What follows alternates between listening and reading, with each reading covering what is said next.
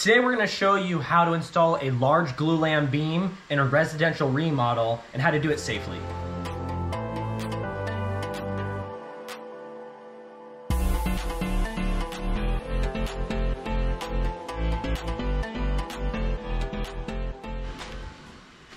Okay, so the first step of doing this is we need to support the rafters or support the members, and you have to identify it. So let's get a ladder here and let's show you why this needs to be supported. You can see there's a beam, so obviously it's supporting something. And then if you get up here, get up on that ladder and look, you can see the end of the rafters are sitting on it. So now that we have it identified what we need supported, both these rafters, there's a second story, so we need to support the second story floor. It's not a roof load, it's just a second story floor we need to support. So what we're doing here is, up above me, you can see the top plates. We doubled it up, and this is where our temporary wall is gonna go. One there, and one right here. We're then gonna anchor a bottom plate just to secure the bottom of it, so, just preventing any kind of problems from happening, it from sliding out or just something crazy. Securing it down with some red heads, and we'll grind it off when they put the flooring in. But this right here will temporarily support it so we can remove this beam and extend it out.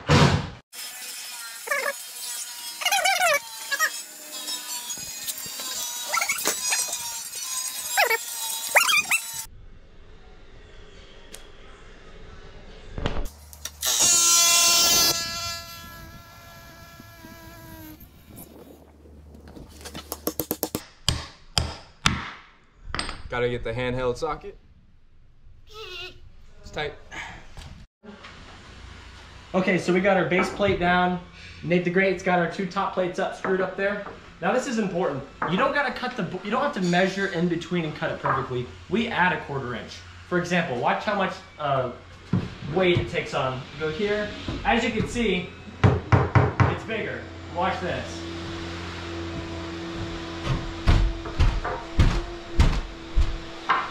You can hear it and feel it.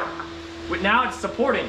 This is a supporting member now. We'll hammer it in place. It's okay if it's a little cockeyed. We'll screw it so it doesn't slip or fall out. And we're gonna do that every couple feet. Probably have 20 supporting members, and then from there, we can just remove our beam because the second story floor is now supported. So now that we have our walls built, we can then proceed to removing the Glulam. And here's how the Glulam's connected.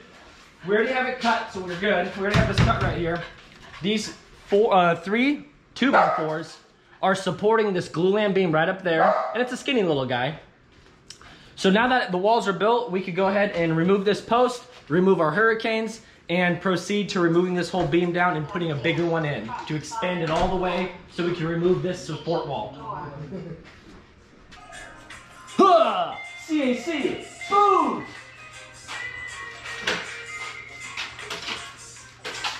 I hope I don't fall.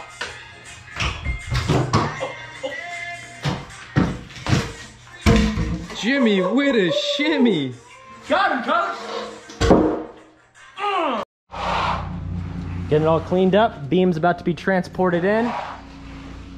It's all the rafters are cut. Nate the Great here, Everything Residential. Our old beam, as you could see in the previous videos, was 11 inches. This new one that we have here below is going to be 15 inches. So you see these notches in the rafters here along the ceiling? Those were made so that the beam can slide into that snugly, and then when it lines up here, both of the ceilings of the roof will be flush and you're not going to have a gap anywhere. So the beam's here, we got the lift and the crew. We're going to throw it into place, check it out, and share it with a like. The Savage has arrived. Special guest. Like Nate the Great said, the special guest of the day, the Savage, has shown up on the job site. It's a beautiful Wednesday here, right before Labor Day weekend. We're over here. We're putting a major beam in. Christian's the foreman on this crew. I'm just here to help. They needed somebody to help get this in place. So come on, let's show you what's going on over here. We're about ready to start hoisting this big old thing into that house after we set our rack in place to lift it in place. So we'll see you in there. You're gonna see more of what's going on, but this is a big one. On these type of cuts, You measure 10 times and you cut once, because there is no, unless Nate want to go in the truck and get the stud extender.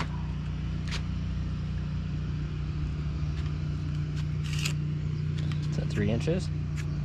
Cool, that's at 3 inches. Want to go down there, Nate? Push the tape measure over.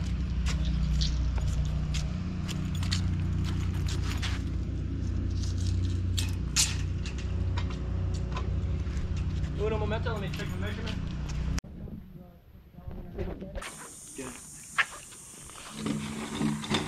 Go to the very end of it. All right, you start swinging, it'll come out.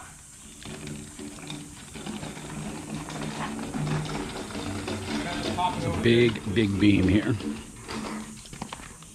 Probably, I'm gonna slide it past it. or just lift the beam up and I'll put it on the sidewalk and we'll just have to... All right, ready? 2. Move it, I can't move it in the bush. There you go.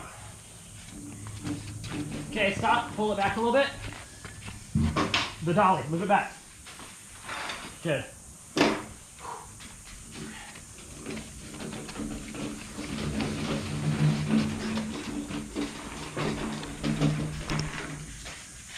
Slide it, remove the dolly. You can help out with this too, guys. Nathan, remove the dolly when I lift it and slide this thing a little bit over, okay? Okay. Because it's sitting pretty clean right now, like it's not rocketing. Okay. Which means the dolly's kind of in the middle. Yeah. All right, ready? Yep. 1, 2, 3. Hold on, back a touch. Back my way a little bit, Nate. Right there. You can move forward a little bit. You can move forward so it's more secure. Okay, right there. Good.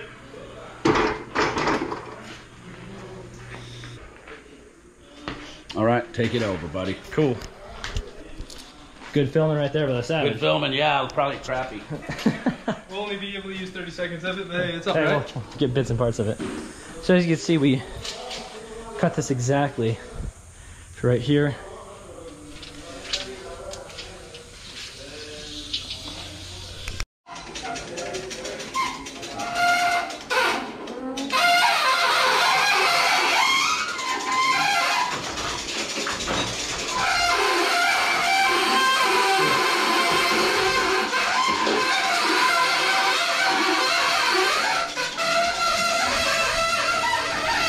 Got the steel toes on, baby. Skechers Deluxe.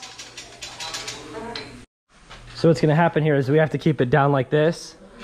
And so for us to be lined up with all this, we are gonna have to come over here and lift it into that pocket. Boom, right there. Lift in the pocket, and then from there, I'll just crank it on up.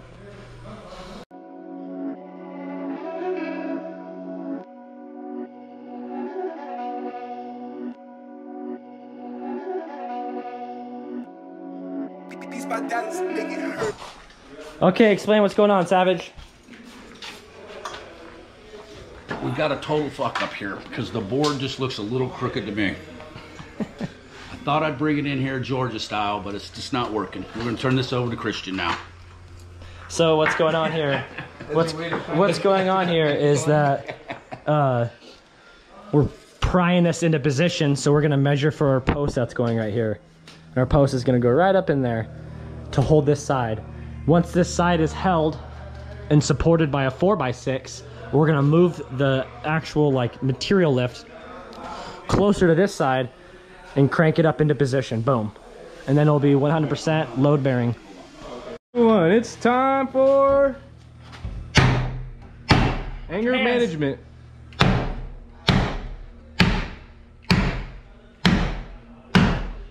Here at Everything Residential, we get rid of free stress relief at the cost of $5 each. Come by and swing yourself a sledgehammer. Down at the bottom. Up top. Christian sledgehammering in the post. Get it flush against the wall. Removing the crack there. We got a little bow in it. Is there a little bow? If you put the bottom in, not as much. We'll lag screw to it. Go ahead and do it again.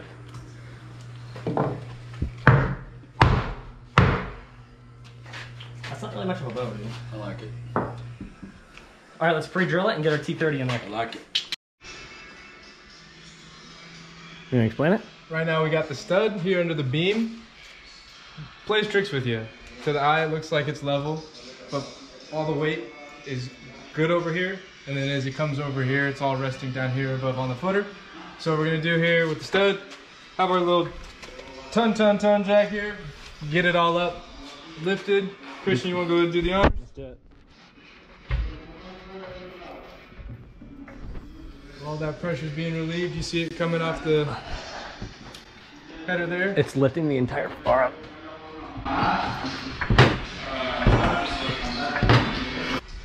There it is. Now it's bearing. Did it lift it up?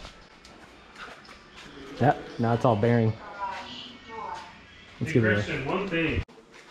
Okay, I want to show this to you guys because we can't, this is out of our control, and this just kind of happens. So this right here, this measurement is 3.5. We notched it 3.5 inches on every single one, and we very carefully notched it on every one, right? So when you come over here, it's notched, but there's a small gap on the last 3 of them. Let's see the camera here. So it's notched, right? But look at the small gap it has. Which means that these rafters are up higher. So we're gonna have to shim it and make it, you know, load bearing with the shims. But crazy, you know how that floor kind of happens like that. We're gonna use this 2x6 to slide it in that gap right there. And then we're gonna add another 2x12, slap it on here, and we'll be good to go. So I'll see you at the table saw.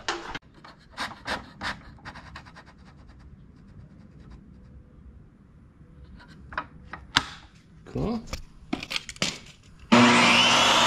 Safety glasses. So I used a 2x4 instead, because I don't have a big enough saw blade.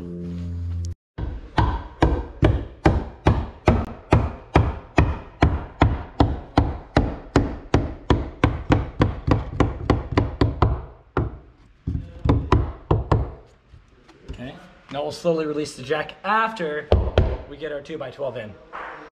Okay, the beam's into place. Next up is we're gonna do our 2x4s. As you can see, we have our 2x12 installed, lag screwed into place. We have our 1-inch spacer up there, and beam's doing good. Solid. And the viewers, watch me put in some structural screws to this 2x4 here. Give it some more support here to the beam. And a resting place for those rafters to sit on. We're using this clamp right here to pull this up as tight as we can. That way we could support the underside of the rafter. You see that? Now it's supported here and it's resting on the beam. Let's get it in. And if there's a small gap, we shim it. Slide down.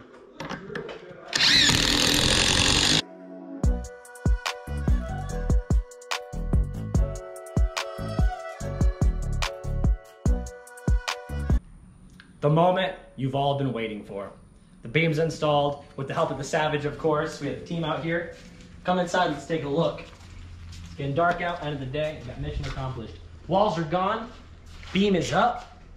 As you see our 2x4 ledger going across it, supporting like the heel, the base of that rafter. So 2x4 there, it's lag screwed into the beam. And we went around on both sides, and if there was a little gap, we shimmed it. You can see the shim sticking out. Shimmed it up. You saw us pound this in here. 4x6, lag screwed into the existing post.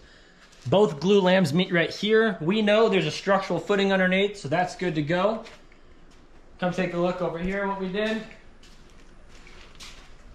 I ripped a 2x4 with the table saw, smashed it underneath there, and I applied an extra 2x12 right here. So essentially this is a 5.5 wide by 12-inch tall beam, and it's only spanning 60 inches or 80 inches. So there's the load going into it right there. And previously, this beam to beam connection was only held up by a joist hanger, and we thought that was not gonna be strong enough. So we went ahead and did that. You guys gotta stay tuned as we progress in this $1 million mansion remodel. Stay tuned. Up next is gonna be us installing some shiplap, so that's gonna be a fun video. Check out all that shiplap and that beautiful tile that got installed. So there you go. Stay tuned, people. If you have any questions, go ahead and leave a comment with your question. We'll answer it. As always, smash the subscribe, like, bells, and notifications. You guys have a good day.